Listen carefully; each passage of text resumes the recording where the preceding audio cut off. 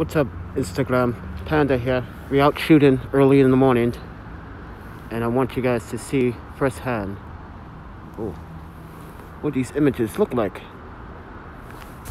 So I have my Veltrox light so I can see the buttons. I don't know. Let me see that. Hold on. Let me put this light down. That's my bag over there. And from what it looked like before, see? Guys, check this out.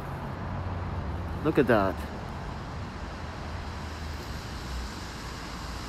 Look at that epic shot. This bus stop has a very interesting look in the cloud cover. So I'm gonna get a couple of snapshots of this, and I'm gonna layer them and stack them. So yeah, I want you guys to see firsthand. But let me show you guys. Sorry, I'm on my mobile phone. There's a setup out in the street. And just to let you know, when motorists are coming from that direction, they can see that red LED light blinking. So that's important. And I also got one. Oops. I also got one on my arm. But look at that epic shot. Wow, I'm gonna capture it. But that's what I want. I want that shot. Oh, I think I'm gonna capture this one too. Hold on. And 3.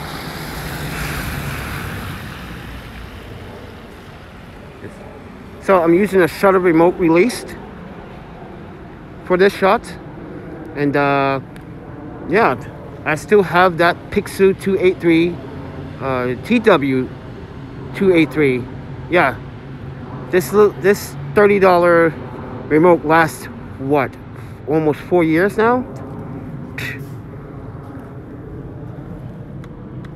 Why is everyone spending? I get why you want to spend this. You want to support the companies that you respect. You want to use the gear. But if you knew, or if you know firsthand, oh, and it's clearing up a little bit. Perfect. Oh, this is Pan this morning. Look at that epic shot. Oh, I wish the moon was a little bit right in the frame, dog. Be nice. I'm using the 15th because I'm using the polarizer too. I'm using the Irix polarizer SR for this shot. And you guys are like, wait, you're using a polarizer at night? Yes, I use the polarizer to eliminate some unwanted highlights, like you can see here. Look at that. Oh wow, it's like stunning. Let's take another shot. See, I like that leading line with the lights coming right into the foreground. You see that? That is spectacular. Hey, Mr. Walker, you see the leading lines from the light coming off the bus stop, leaning into the foreground, and then in the background you see the sky. Oh, beautiful shot right there. So I'm going to take a couple more of these shots. And what I did for the last day, I scouted locations first. I didn't want to go out and bring my gear in, which I did, which that was a big mistake the first time. But you know, I wanted to capture something. And here's another shot. I'm going to capture it again. I'm doing a 30-second exposure at f13, but I might increase that to f16. So yeah, we out here and about early in the morning. Look at that beautiful moon. It stopped raining finally. And the reason why I wanted to rain is because I wanted to emphasize a pattern of that leading line of that light coming off that bus stop. And as I said before, guys, I got the light and I got the LED light. When motorists or joggers or passing by, they can see me, and I'm not actually across the line, the bike lane line over there. You guys cannot see that, but take it with a grain of salt. This is the iPhone. Now you can see the line. I'm behind that white line. And this is busy. It's rendering. Hold on, guys. Here it goes. Here it goes. Here it goes. See what? And I'm going to stack these. Let's see that. Oh, wow. Yeah. You see that? Not just a little bit of highlight overexposed. Like I said, guys, that is the Irix polarizer SR. Really good polarizer. Holy crap. Really fantastic. I'm glad that I actually made the purchase. Wow, look at that. I'm going to take another shot. See, and now I'm one step under. I'm going to wait a little bit.